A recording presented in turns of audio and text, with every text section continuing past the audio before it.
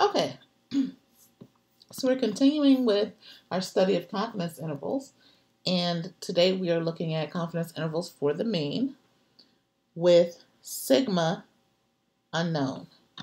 So the last section we worked with sigma known, and now we're going to see what to do when we don't know the population standard deviation. Okay, so we've got two different learning objectives for this section. The first one is to basically learn about a new type of distribution, which is called the t-distribution. So far, we know about normal distributions, and we know about binomial distributions. We know about the standard normal distribution. And now we're going to introduce a brand new distribution, which is called a t-distribution. And so t-distribution is going to be actually similar to the normal distribution because there are a whole bunch of t-distributions, and it's based on the degrees of freedom, right? So just like there are a whole bunch of normal distributions based on your mean and your standard deviation, you get a different normal distribution. Well, based on your degrees of freedom, you get a different t-distribution. Okay, so we'll learn about t-distributions, and then the second objective is to learn how to construct and interpret confidence intervals for population mean, right, which is for mu, when sigma is not known. And the new command on our TI-84 is going to be t-interval.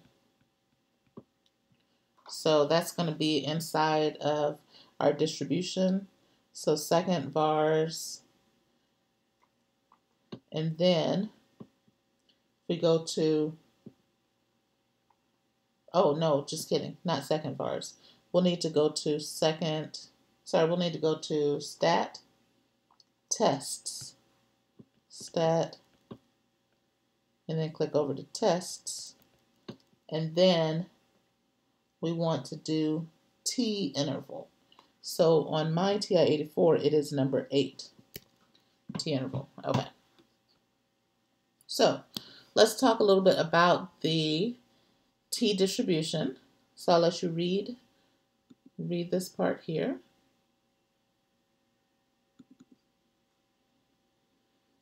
And basically, a t-distribution is a scaling of a normal distribution, right? So t-distribution is going to have it's a linear scaling of a normal distribution, but it's based on the sample means. Okay, so when we're working with the t-distribution, we need to have three things satisfied. Either we need to have the population standard deviation is unknown, right? So another way to say this is to say that sigma is unknown. We need to have the sample size less than 30. So n is less than 30, and we need to know that our random variable is approximately normally distributed, right? So if we knew that our sample size was greater than 30, well, no, never mind, forget that. The second bullet point here is that the critical values of t are denoted by TC. So remember, when we had the standard normal distribution, our critical values were ZC. Here, for our t-distribution, the critical values are denoted by TC. And so in the middle here, we've got the formula.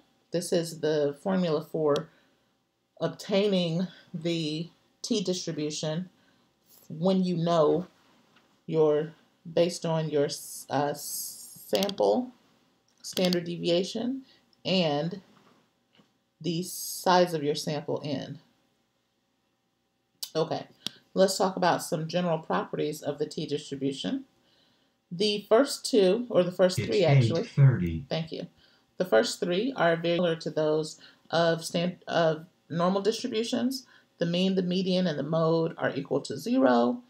The distributions are bell-shaped and symmetric. The total area under the curve is 1. But now we get into some differences.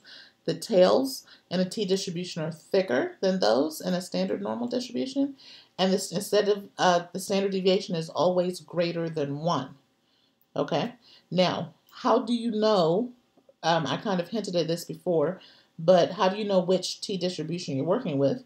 Well, it depends on the degrees of freedom. So the degrees of freedom are a parameter that we use to give us all of the different t-distributions, right? The larger the degrees of freedom, the closer your t-distribution is to the standard normal distribution. So now the formula, this is something that you'll want to remember. Degrees of freedom is n minus 1.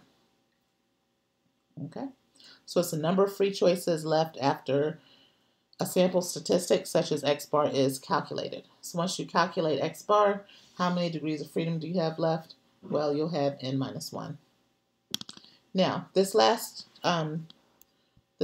little graphic here, I think really says it all. So I just kind of want to follow. In blue, we have the standard normal, right? So this blue curve here is what we would have for the z distribution, right? Where standard deviation is 1 and the mean is 0. Now, the tails, we kind of mentioned this before, but the tails in a t-distribution are thicker. So they have thicker tails. And what do we mean by that? Well, the tails are thicker. So for instance, see, this is a thicker tail versus, let's see the tail for just the standard normal, right? So the tails are thicker and the standard deviation is greater than 1. So the standard deviation for a t-distribution is larger than the standard deviation of standard normal curve, right? But as your degrees of freedom increase, then your curve starts to become more and more and more like the standard normal distribution. And in fact, the magic number is about 30. So after 30 degrees of freedom, the t-distribution is very close to the standard normal distribution. Okay, so let's practice with finding critical values for a 95% confidence level when the sample size is 15.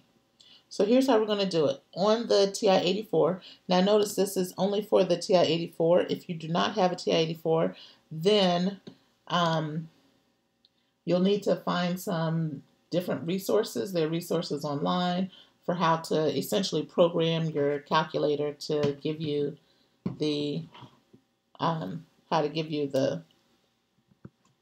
the critical values. But if you have a TI-84, then it's relatively simple. We're going to use inverse t. So instead of inverse norm, we're going to use inverse t. And this will give us the inverse of a t distribution.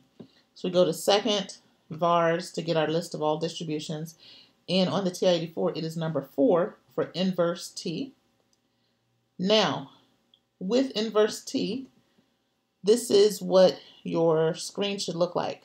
So you should be able to put in the area, the degrees of freedom, and then click paste, right? So for this problem, what is the area? The area is going to be 0. Here, let me see. The area is going to be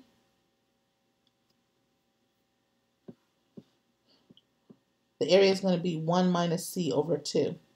Because for our t distribution, remember we've got fatter tails. So say this is our t distribution. Still, the area in the middle, this area is going to be equal to 0.95, right? And then we need to know what is this cumulative area. And so this cumulative area is going to be 1 minus 0.95 over 2. So in your calculator, you don't need to calculate this separately.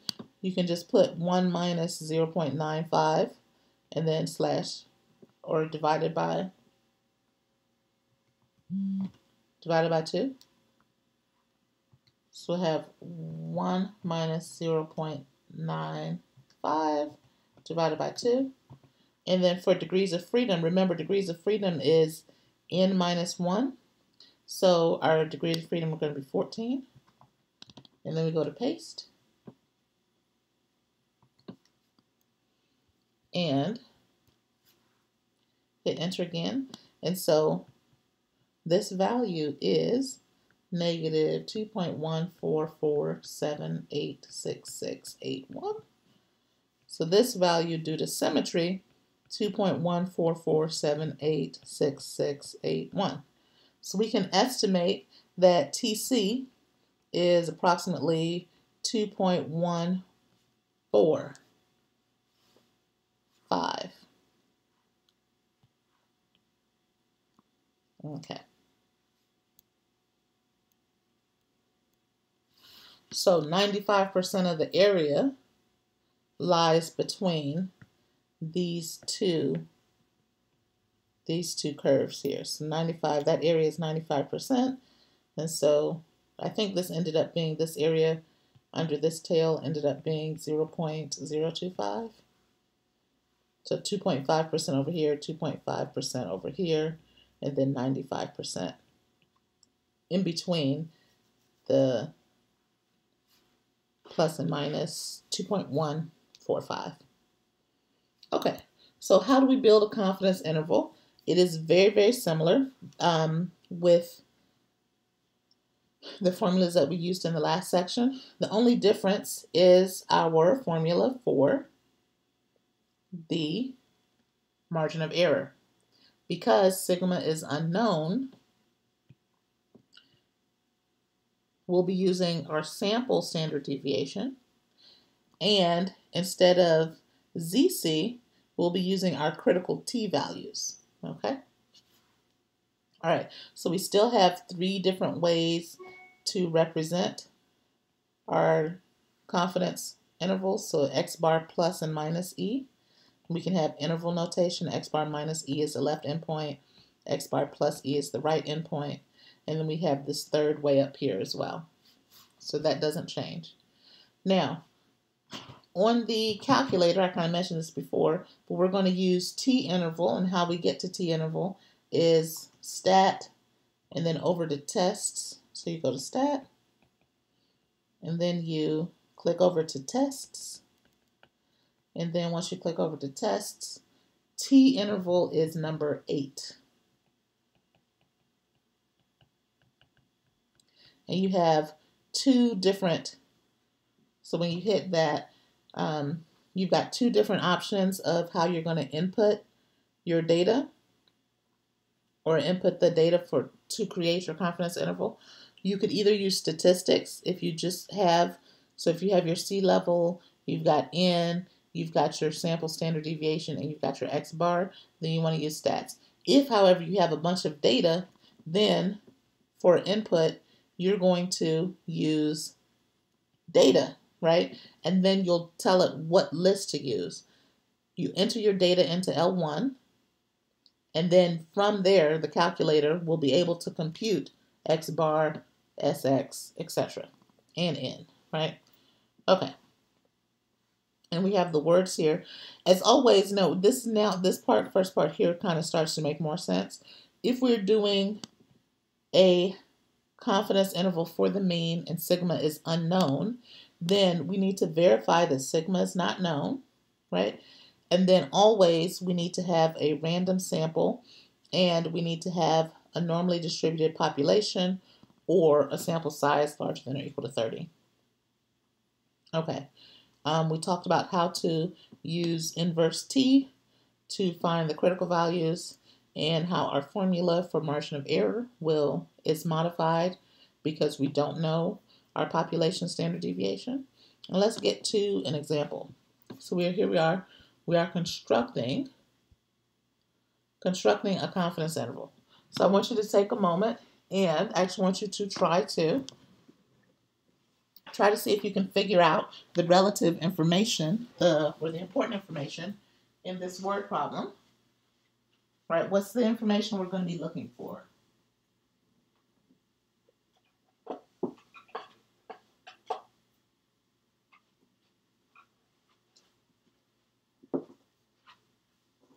Okay, let's see here.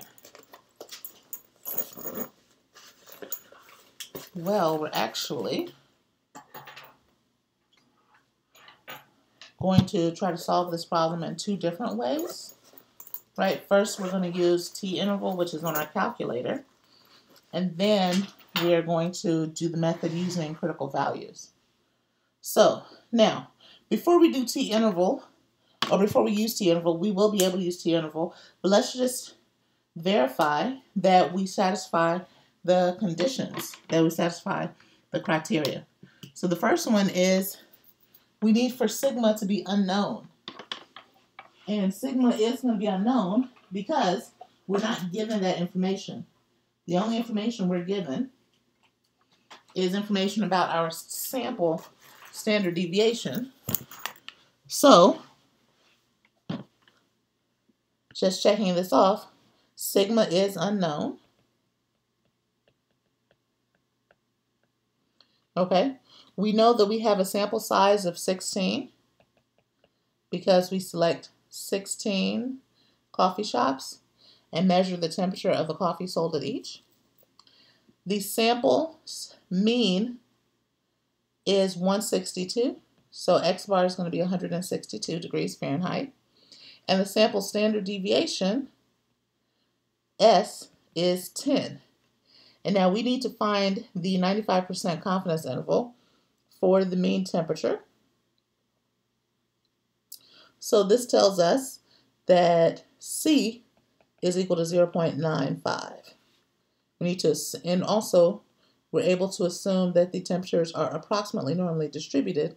And that's important because, remember, N needs to be greater than or equal to 30, or the population needs to be normally distributed in order for us to use the theory that's allowing us to do these computations. So I actually kind of want to step back and say, what's the random variable that we're working with?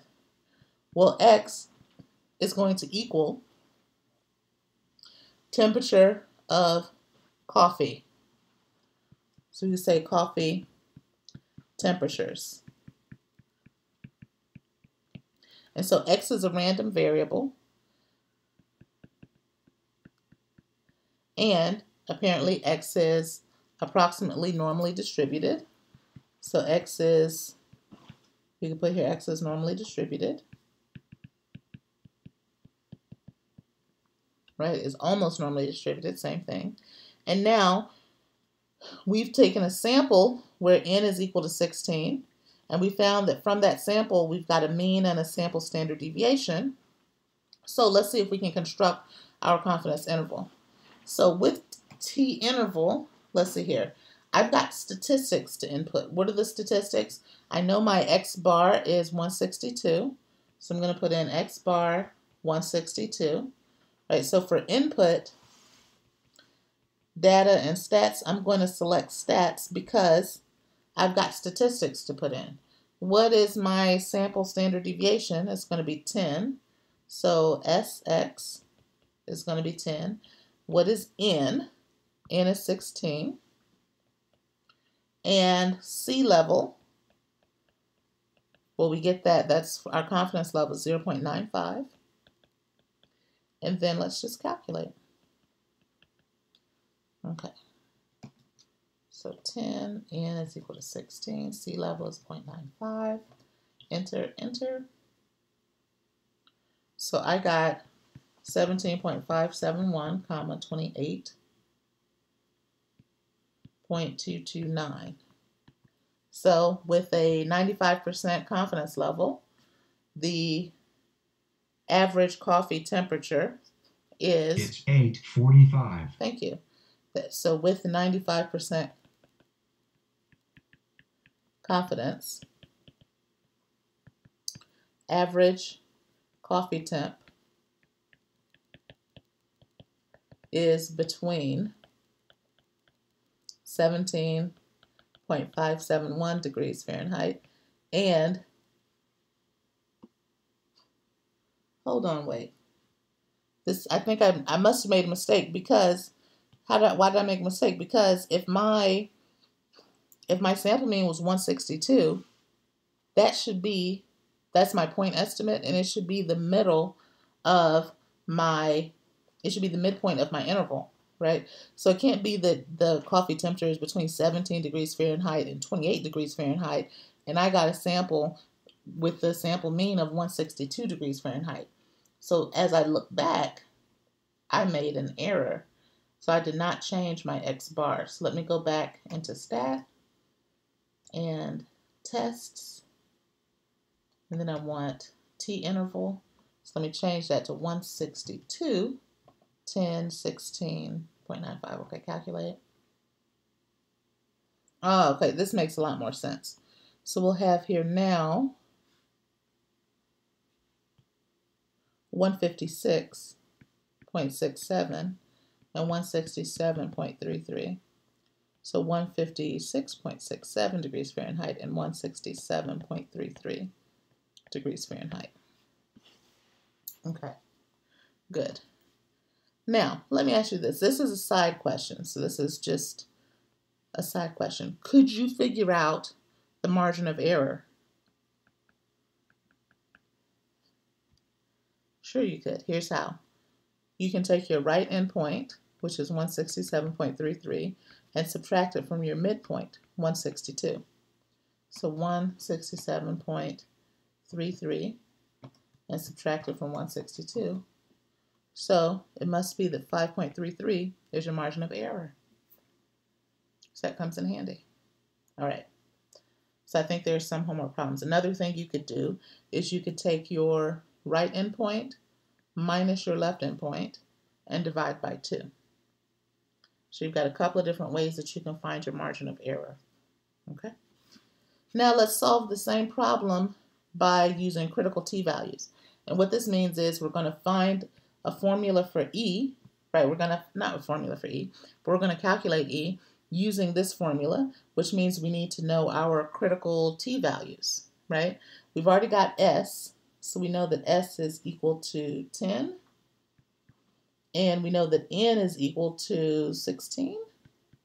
So we've got to find our critical t-value. Now, here's where our confidence level comes into play. So our confidence level is 0.95. So my confidence level is 0.95. Then this middle area here has an area of 0.95. So what is this area in this tail? It's going to be 1 minus 0.95 divided by 2. I should get 0.025. So for area, I'm going to put in 0.025. For degrees of freedom, I'm going to put in 15 because remember it's n minus 1. And then I'm going to do paste. So here I am at inverse norm. Degrees of freedom is 15. Enter. And I got negative 2.13145. Okay, so negative 2.13145 is this value right here. So then this value must be 2.13145. So that's my TC. So I'm going to use TC as 2.13. So what is my margin of error? It's going to be 2.13 times 10 divided by the square root of 16. 2.13 times 10 divided by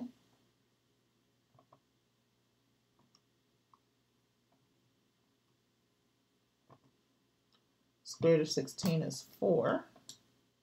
So I get 5.325. So now that I have my E, if my E is 5.325, and my X bar 162. So I should be able to compute 162 minus 5.325 to get my left endpoint. So I have 156.675. And my right endpoint is going to be, let me just change that to plus 167.325. So I could say, for instance, that my confidence interval is 162 plus or minus 5.325. So I could say that, or I could give this notation right here, 156.67, comma 163.33. Either way I do it is fine, and I have the same interpretation. Okay, good. Now, let's see what else we need to talk about here. We want to talk about how do you tell if you use a normal or a t-distribution. In other words, how do you tell if you're going to use z-interval or if you're going to use t-interval.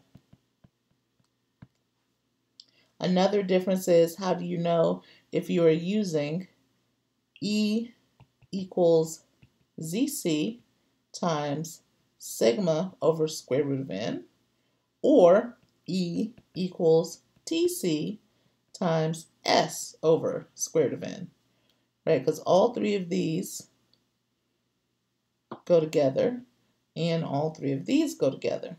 So how do you know what you're doing, what type of confidence interval you're creating? The answer is based on whether you know sigma. So if sigma is known, then you're going to be looking at right here. Bless you. You're going to be looking at z-interval, right? You're doing z-interval. And this is assuming that your population is normally distributed or n is greater than or equal to 30. If sigma is not known, then you are working with t-interval, right? But in both cases, you need to know that your sample size is at least 30 or your population is normally distributed. If your sample size is less than 30 or your population isn't normally distributed, then you've got to do something else. You can't create a t-interval or you can't create a confidence interval with the methods that we've discussed so far. So let's read this and then try to figure out, should we use a normal distribution, t-distribution, or neither? Okay, and the goal is to construct a 95% confidence interval for the population mean construction cost. Okay, so in this situation, so it looks like x is equal to the construction costs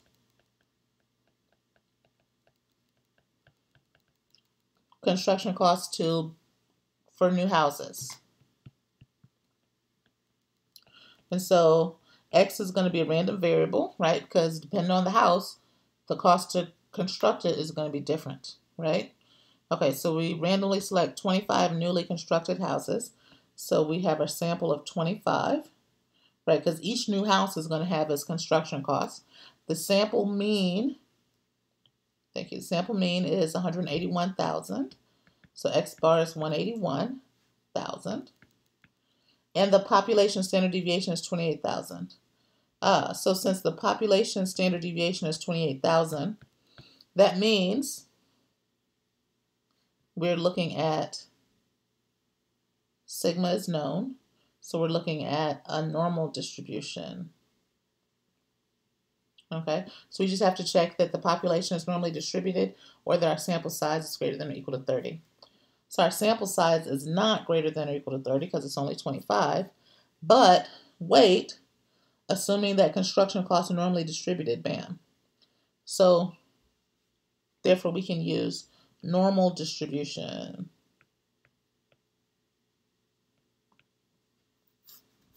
All right. And that's the end of this section. So we basically were introduced to a new type of distribution, which is called a t-distribution.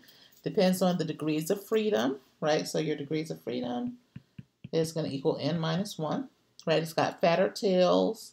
The area is still 1. It's still symmetric, still has the same mean of 0. But the standard deviation is going to be greater than 1. And the more degrees of freedom you have, the closer your t-distribution resembles the standard normal distribution. And then the second thing we did was we learned about t-interval and how to construct a confidence interval when you don't know the population standard deviation. All right, that's it. Thank you.